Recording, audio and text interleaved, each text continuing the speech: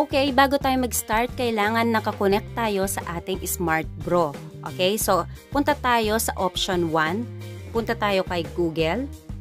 Then, i-type natin dito ang ating IP address ng ating Smartbro. Okay, so ang IP address nito ay 192.168.1.1. Okay, so search natin yan. So, ayan siya guys. Mapupunta tayo dito sa ating Smart LTE wireless router. Okay? Yan ang ating option 1. Okay? Ito ang ating option 2. Okay? Punta tayo sa ating Wi-Fi. Ayan. Then, ito guys. Itong kung saan tayo nakakonect. Ayan, kay Smartbro. So, punta tayo dito sa settings.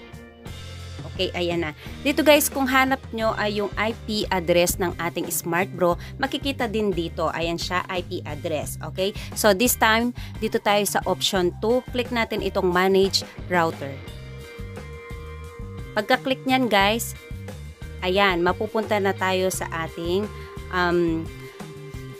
Smart LTE wireless router. So, kung kahit saan kayo pumunta, sa option 1 or 2, dito pa rin kayo mapupunta. Then, makikita nyo naman ang ating IP address is nasa taas. Ayan siya guys. Okay, i-type natin dito ang ating username. Okay, so dahil bago ang ating Smartbro, ang username niyan ay Smartbro. Okay, then dito naman sa password, same din sa username kasi nga bago ito. Ayan. Then, ayan, click natin ang sign in. Then, i-click natin ang quick setup.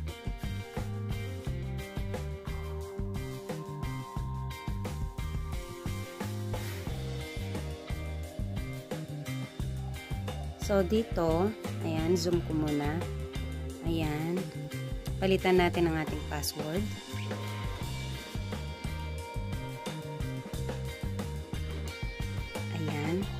Then, i-go natin. So, re-enter lang yung password.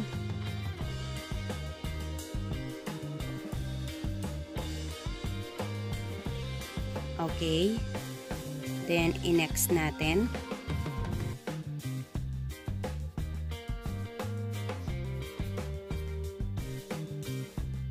Ayan. So, i-check lang natin ito sa baba. Okay, then next.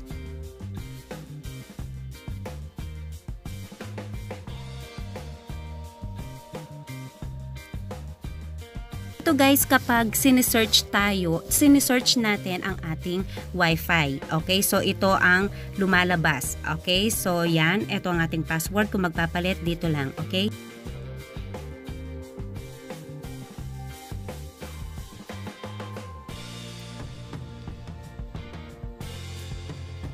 So, ayan. Then, visible. Then, yung password. So, lang natin yan. Erase ko muna. Re-enter ko yung kanina.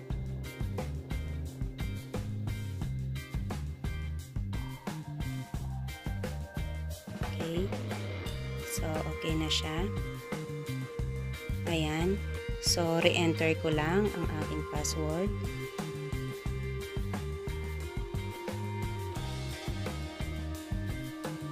Okay. Ayan.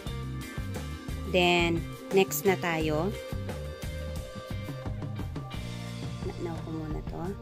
Then, ito guys. Ayan. I-click lang natin ang ating finish.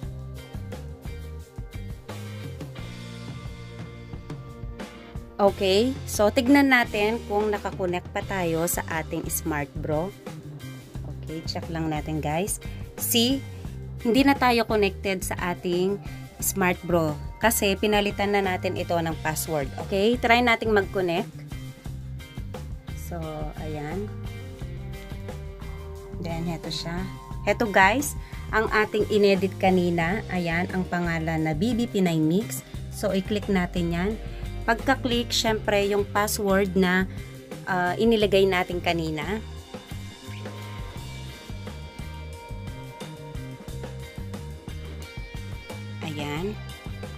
i-connect.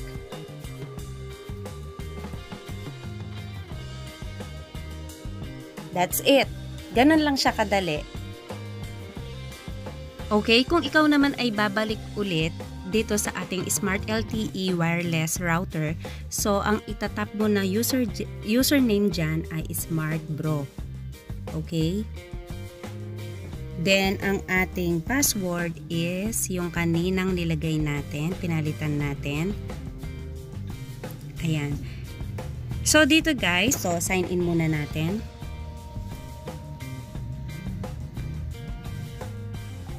Not now. So, ayan ang dashboard natin. Okay? So, ayan siya. Kung magpapalit kayo ulit ng ating password, ayan, ito ang ating dashboard, internet, home network, phone book, SMS, then wireless. Ayan. So, dito, kung magpapalit ka ulit ng ating password, i-click mo lang itong wireless, then ang ating wireless security settings. So, ayan siya guys, yung kanina. Ito guys, kapag sinesearch natin ang ating Wi-Fi. Okay, so ito ang lumalabas. Okay, so yan, ito ang ating password. Kung magpapalit, dito lang. Okay, so ganyan lang siya kadali. Disclaimer tayo, I know hindi ako expert, magaling, mahusay, o matalinong tulad mo. Ang sa akin lang, sinishare ko ang mga bagay na aking nai-encounter sa aking channel at kung ano man ang aking ginagawa. Kung papaano ko ba ito nagagawa ng paraan o nasusolusyonan. Kung hindi mo bet or carry ang video nito, next video mo na yan. This is Julie Hasmin na nagsasabing, don't forget to subscribe, like, and share, click the notification bell, at syempre, para updated kayo sa mga upcoming latest video ko. Keep safe everyone! Bye!